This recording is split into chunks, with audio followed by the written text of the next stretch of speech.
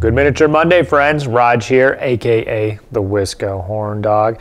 Now, if you've been watching my YouTube videos for a while, you'll see that I mention a thing called WAAAGH quite frequently, and I'm going to be doing it a whole lot more as WAAAGH registration opens up. So I thought I'd put together a video for those who aren't familiar with me from other sources of media, but WAAAGH is a tournament.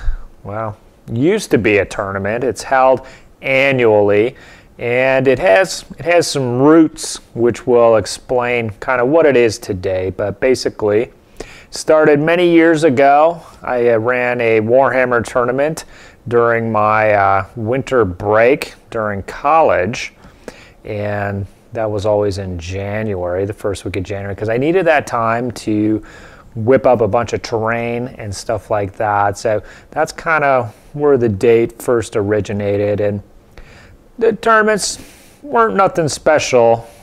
We just did them at a local hobby shop, but they did grow pretty big back then. This is the early 2000s, so I think the first one was 2002.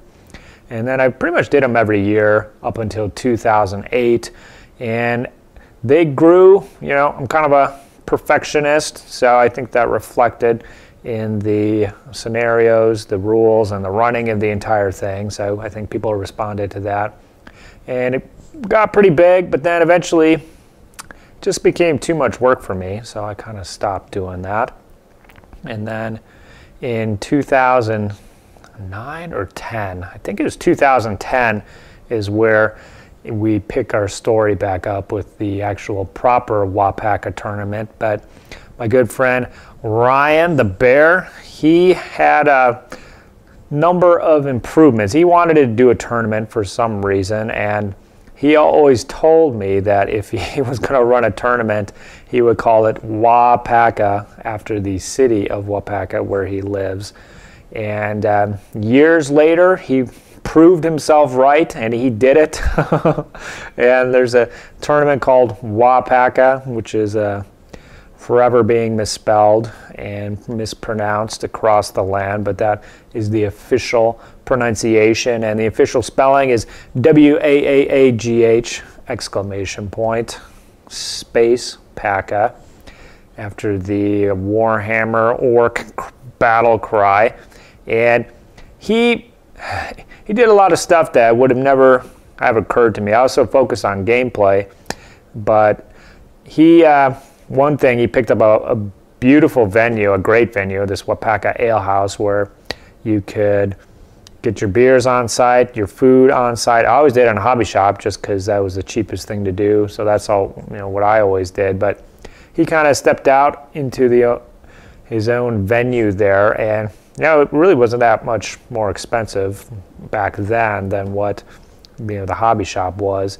And then the other thing was he went crazy on the awards. So Ryan is a bit of an artist, and over the years he has built some real monstrosities.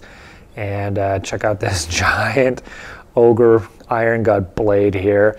And he really went to town. The last year that I did my tournament, he kind of helped me out with coming up with some fun awards, which was a hammer and a shield.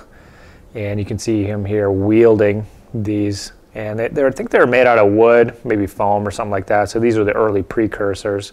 And he went on to do some awesome stuff, actually make crap out of wood and steel. And he he made a trebuchet, you know, just in his spare time. So that's kind of demonstrating what kind of cool guy he is. And so for the awards for the very first WAAAGH was a functioning goblin bolt thrower. I think he claimed it was 1/4 scale, but I'm not sure about that. We can debate that. But it was functioning, and it actually shot little arrows out. And then along with that, a fancy orc helmet, orc shield, and an orc choppa.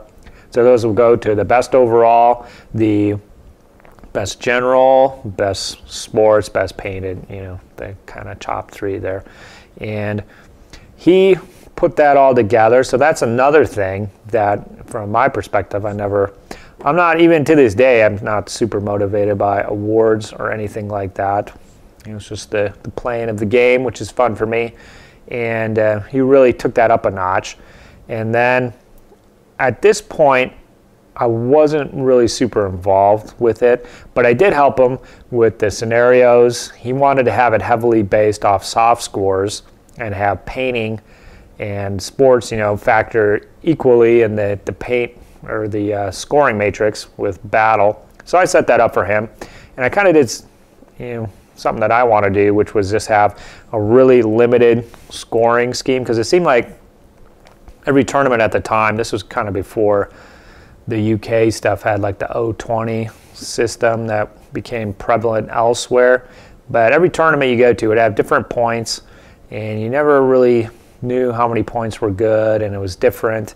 And if you had 139 points, that might be good at one event, or it might be low at a different event. So every event is kind of reinventing the wheel. So I guess I was doing that, but I kind of just put the points way down. So a win was 3 points, draw was 2, and a loss was 1. I think maybe I had an objective on top of that. So the battle ended up being on a scale of 0 to 20, maybe 5 to 20. And then the sports and the paint were also on a scale of 0 to 20. And so the final values were all weighted the same. We could get into whether they're all truly equal. That would be a different discussion for a different day. But so at that point, it kind of became well known because every point mattered. So the very first winner, John, he fully participated in every aspect of the event. So we should get into some of the extracurricular stuff, which is the mustache contest we had every year. So it was on Saturday night, and people will get together. At first, it was just the girlfriends judging everything. And then we brought in some roller derby girls, and then some local waitresses, stuff like that. And they would actually score everything, and it was completely optional. You got 1 point for participating in that.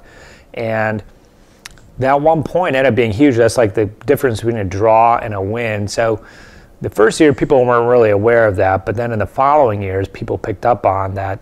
Holy crap, I gotta do everything. I gotta track down every point.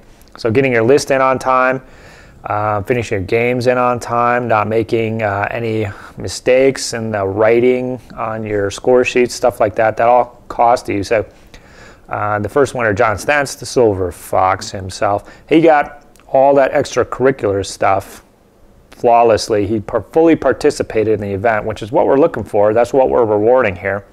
And he was able to sneak in the best overall award there, and took that bolt through our home, which I believe is sitting at Tower Games in the Twin Cities. I think I saw Sean Poschel post the pics of that Goblin bolt thrower nearly a decade later, still intact. I wonder the tension on the ropes, what would that be if it could still fire a shot? That would be interesting. But yeah, so that's kind of where a certain mystique developed for WAAAGH was the soft scores, sportsmanship. You had to have a couple best player votes in order to have a shot at the overall. So it was a full hobby experience. And on top of that, you know, we did some stuff with the charity raffles, which, again, at the time, someone could correct me on this, but I think this was one of the first events to do it where the raffle was done between the last game and when the overall winners were announced. So it actually worked out really well. The Bear's wife handled all that, and there was this nice little half-hour break to give the TO me. I didn't do the scoring at first, but in following years I did. Time to go through and tabulate everything. And then over time also a team aspect developed where you would show up with your buddies. We'd have opening ceremonies where each team would present themselves, and it was a good chance to I go around, bust people's balls. I was pretty indoctrinated in the event at this point, and that's one of the kind of things that stayed with it over the years. And so my participation, the first year I set the scenarios and stuff, I believe, up, but I wasn't involved with the actual scoring or anything like that. I think Marty Gaska's wife, who they ran the Adepticon stuff at the time, actually did the scoring. And then Bear himself, he actually did all the announcements and everything. So I think there's pics of him doing his announcement stuff. And it over time, you know, I helped them develop a comp system. For a few years we had that with some banding and stuff like that. And kind of my participation each year has kind of stepped up.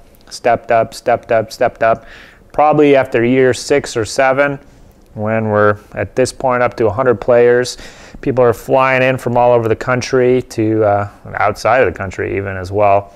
I think year 7, I think we're on 8. No, last year was 7. Year 5 or 6, we had more people flying in than actual like local people from the Midwest, people from the South, California, Canada, overseas, the Black Sun Boys. So that was pretty amazing. That could be the high water mark, but as we see, Games Workshop threw us a curveball. So we had the end times we had to deal with, and then my participation at that point is probably over 50%. Bear, he kind of built all the tables. He's still building the awards and stuff like that, but he's kind of petering out here a little bit, and I'm kind of stepping up, handling not only the emceeing of the event, but the actual email lists and stuff like that. So he actually started out doing all of that, and it kind of transitioned over to me to let him just kind of do his creative stuff. And then when Age of Sigmar dropped, it kind of put us in a bind. So this is two WAAAGHs ago, and there was no, at that time it was a complete surprise, and then it would be a full year before they built any kind of system to play other people with points or anything like that. So at that time, we were looking at other games kind of anyway in our personal lives, and we weren't going to, basically it would fall on me to come up with some kind of from scratch comp system to come up with points values for everything, or I think there was a pool system that became developed, and I really wasn't interested in any of that. My interest was already kind of waning at the time, but I decided to open it up, and we had moved to a multi-game format where I was going to run a fun Infinity event because I was interested in that game system, but I reached out to other folks, so Eric Hagen to run some Saga, and other people I knew to run different Warhammer events, stuff like that. So we had the big space, we had the time reserved, so we were going to, hell or high water, we were going to run something. So to keep everybody together, we ran a multi-game system type thing where there'd be lots of little miniature tournaments, and it worked pretty well. We kept the team aspect, which is kind of like the overriding theme nowadays. And then some of the stuff has fallen by the wayside. So mustache contest is no more. You can't entice people to participate if there's no soft score points that they're going to earn. So like the first year you had to participate in order to have a chance to win, but once it was just for fun, kind of that aspect kind of dropped off. But then this following year we did it again, and we kind of consolidated to fewer tournaments but bigger ones, and we actually moved to a different venue, and it's been quite an odyssey with all of that. But this July then we are coming back around, and we're going to be doing the third multi-game, multi-system format. So I'm going to be talking with some folks here in July, and at that point there's probably going to be a mention of WAAAGH every week, as it seems to take over my hobby life for about half of the year. But should be going this well. I'm not running a lot of this stuff, and I'm going to be purposely trying to limit my involvement in certain aspects so I can participate in the games, play in a tournament that somebody else is running. So there's going to be some updates on that in the future, but I thought it would be good to, for those who just know me through these YouTube videos, to kind of follow along and learn about this magical event. It's quite awesome. You're definitely welcome to show up and play some games. And we got plenty of people who actually show up and don't play any games. So that's kind of how fun it is at this point. And I think that is about it. I'm missing tons of stuff. I'm sure we have the feats of strength, which is a weird fitness contest that developed in the late evenings early on. And there's the Men of Intrigue, which are bizarre one-off models that people were producing. I can't think of any other stuff here, but if you have any good WAAAGH memories, because you've been there, please post below. I know I'm missing tons of stuff, but those are some of the highlights, the development of the tournament. So we're going into year 9 this year. It's the I think 25th to the 28th. It's always synced up with Pro Bowl weekend now. So we've had it on the NFC Championship weekend a couple times, and that's always a hassle when people are dropping out of their games to go watch the football. So it's Pro Bowl weekend. Nobody gives a shit about that sport, but welcome to come, and I'm sure you're going to be getting lots of updates on this as the registration process unfolds. But I think that's enough for now. Why don't we hit the hobby desk? This week's hobby desk, continuing to work on terrain. I haven't done too much. I actually had a weekend getaway with my wife. We had the kid taken over to Grandma and Grandpa's, and we had a 3-day weekend where we are down south over in New Glarus, where they make the spotted cow. I was imbibing quite a few beverages. There's some cool stuff down there. So I actually burned up the entire weekend, the Friday, and then the days before that was spent doing all the stuff that I would normally do on the weekend. So actually it's a pretty sad affair for hobby, but I got these walls finished. Actually not finished, they're in progress. So these walls, originally you can see there's some underlying paint and then there's some cardboard attached to them. So these walls, these were built for my Gorkamorka campaign several years ago. And the core are these secret weapon kind of junkyard walls that they're not too high and they're not too long. So once I got them, I realized they wouldn't be suitable for like a full fortress walls. And so I built them up just with plastic card and other little bits and stuff like that. And then we used them for Gorkamorka. They served us well. And then once we started playing Infinity, I almost had enough stuff to do a junkyard table, mixing in with some of the HAB units and stuff that I did. So I have been using them, but once I did my Infinity kind of ramshackle huts made out of corrugated cardboard and stuff like that, I kind of got the idea to go back on these and kind of touch them up, make them fully Infinity playable. And what I mean by that was they were kind of had a desert base on them, so I just pulled that off. They're sturdy enough they can stand up on their own.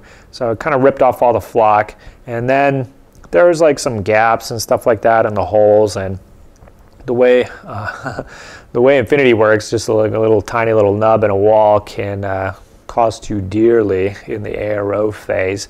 So I went back and then I tacked on these kind of corrugated pieces of cardboard, which is what I built all those little huts out of. So this will tie it all together. So they've been glued on and then Mod Podged a couple times just to reinforce them, and that seems to work pretty well.